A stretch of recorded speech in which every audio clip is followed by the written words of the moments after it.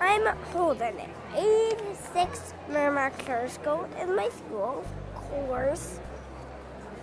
How was the sun made?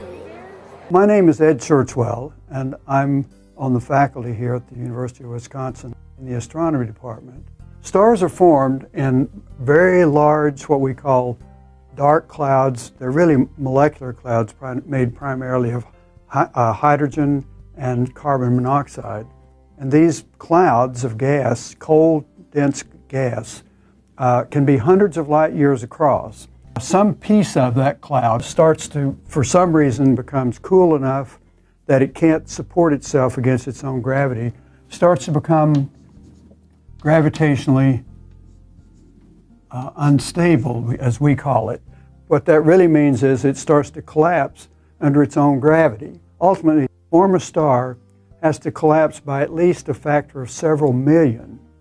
And as it does so, if there is any tiny little bit of angular motion in this little clump of gas that starts to collapse to make a star, as it collapses, the spin of the gas gets greater and greater as it gets closer to the sun. And so this is what we think is a protostar. Star, in the process of formation, it has an equatorial disk spinning very fast.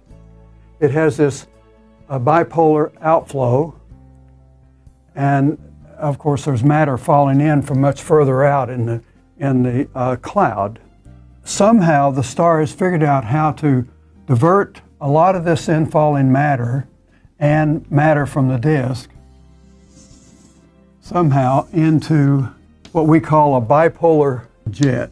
And so this jet carries away this angular momentum that this matter out here had, and allows matter to ultimately fall onto this central star. This whole process of how this matter is diverted into these bipolar outflows is still not fully understood, but this is kind of a schematic of what we think is happening.